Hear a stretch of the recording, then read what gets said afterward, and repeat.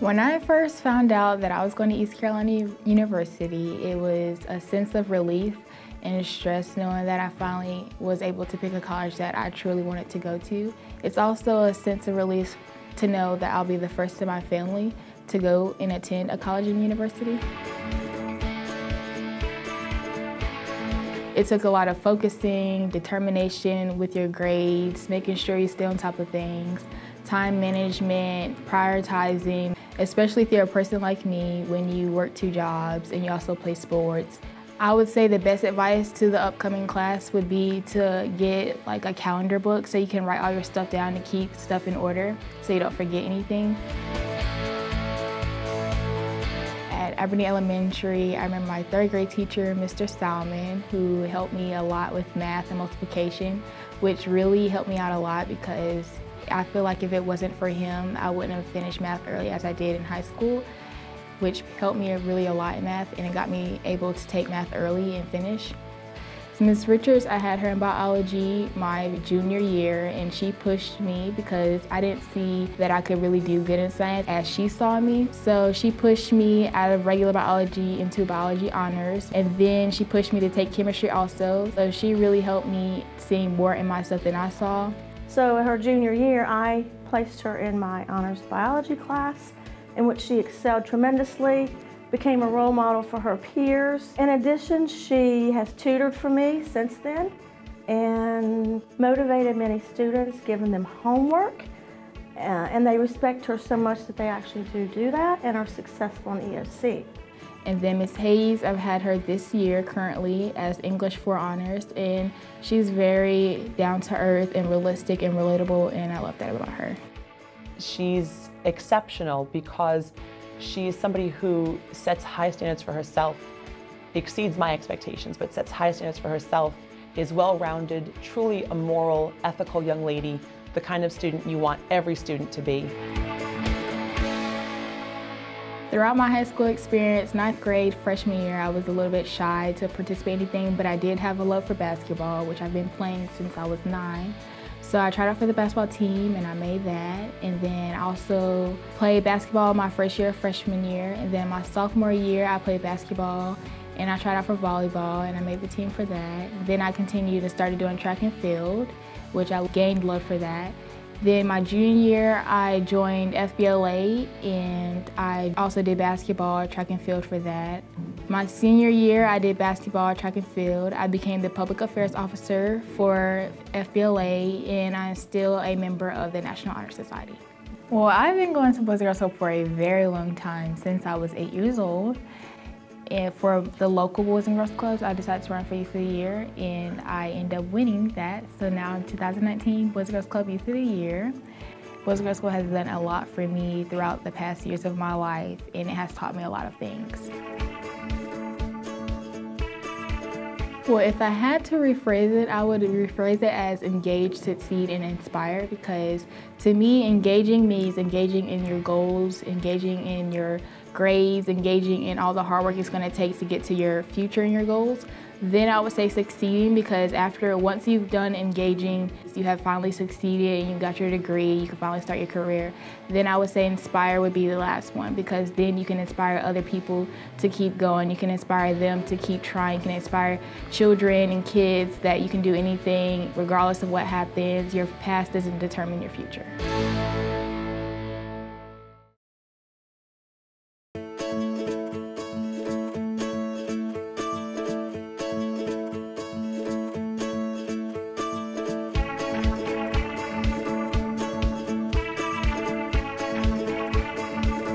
I finished up kindergarten at Pinehurst Elementary and continued to go there until 2nd grade. And then I moved to Southern Pines Elementary and went there from 3rd to 5th grade. And then I went to Southern Middle School from 6 to 8, and then Pinecrest for freshman to senior. When I graduate from Pinecrest, I want to continue working until September. In September, I will join the Army and go into the Warrant Officer Flight Program, which is where you can fly helicopters without going into college. My 1st grade teacher, Ms. Hall, She was my first favorite teacher. She was awesome. She let us read a lot, and I like to read, so that was cool. She was really enthusiastic, and she would really connect to you. In my sophomore year, my civics and economics teacher, Mr. Curtin, he was one of my favorite teachers. He was also enthusiastic. He knew the subject that he was teaching really well, and he also had experience doing a lot of other things. We could ask him, and he would be really upfront with you and honest, and that was cool. Riley's an incredible person. He's extremely driven academically as well as physically. He was on the cross country, he was on the track team. I haven't seen a more driven person than Riley, to the extent that he wants everyone around him to be just as knowledgeable as he is. So he sort of diffuses his drive for academic excellence, and it just makes the classroom environment wonderful. Love having Riley in class, and he gets incredible grades too. So it's a testament to who he is as a person and what he wants to accomplish in his life. I ran cross country and track. I am a big part of my youth group at church. We'll go out and clean somebody's yard or help out with events, and helped out with Special Olympics all 4 years I was here. That was fun. Being able to interact with people all over the community, I really enjoy helping people and seeing people smile. I set out 3 goals for myself for life. I don't want to work a 9-to-5 job. I wanted to travel, and I didn't want to do the same thing every day. And so I knew I liked to fly, and so I tried to figure out routes that I did, and didn't really want to go to college, have the grades for it. I wanted to rather do it instead of learn about it. So I finally, I found the Army program where you could fly helicopters without having to go to college. And so I finally narrowed that down and looked to see how I could get into that and what I had to do to become competitive in it. My family has been supportive through the whole thing, through everything that I wanted to do. I'd bounce ideas off of them, and I'd ask them, what do you see me as doing? Because other people see things in you that you may not see. My grandfather, he was amazing. Everybody knew him. He was a hard worker. He was a very successful businessman. And so I'd ask him, Papa, what do you think about this? And so he was a huge mentor and role model in my life too, so I looked up to him. I wouldn't panic about it. Take classes you enjoy, do things you enjoy, try and figure out, what your place is and where it's going to be, and then, do something you want to do. Don't fall into something you don't want to do.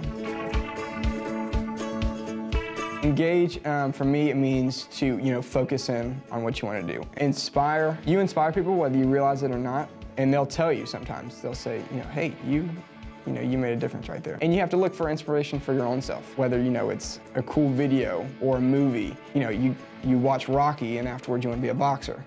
So you try and find motivational things for yourself, and from there you just push on and you continue to try and be in that mindset. I think succeeding for your own self is figuring out what you want to do, and once you achieve that goal, even if it's in baby steps, it's still success.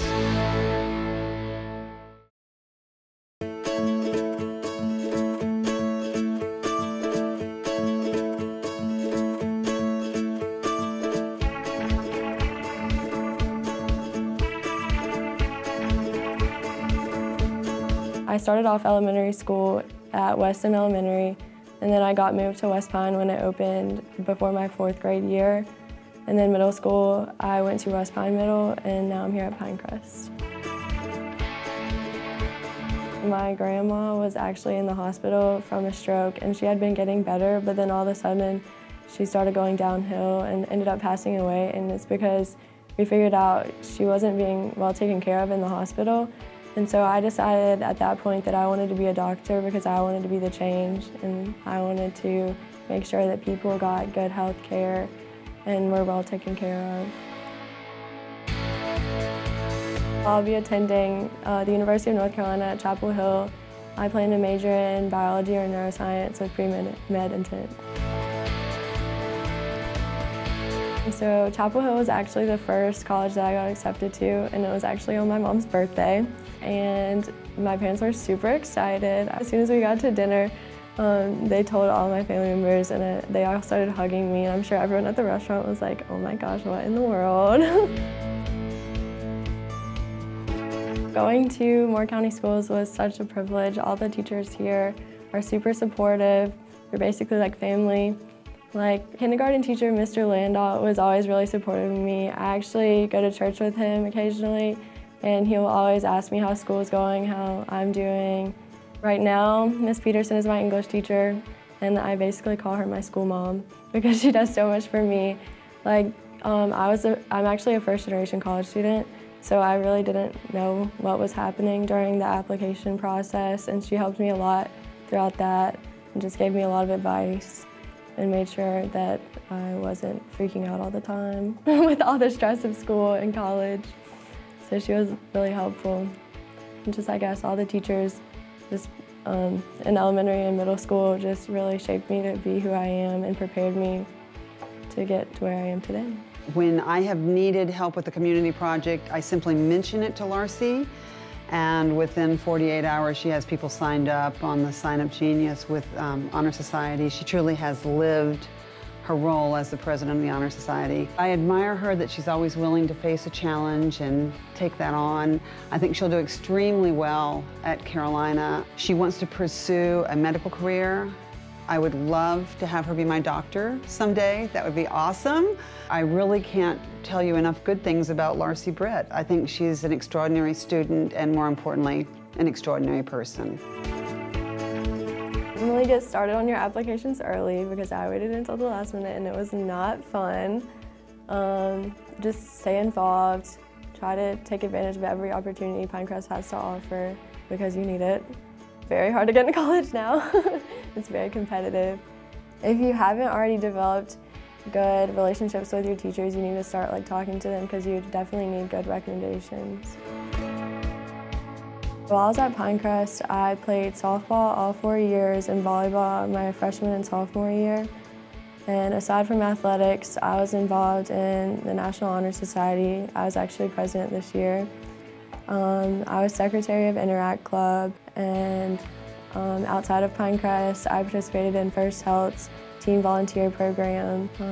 I was a volunteer for a More Humane Society, and I actually volunteered at Weston in Miss Cirillo's kindergarten class. Engaged, Inspire, Succeed basically means to me just to find a passion in everything that you do and let that shine through to others.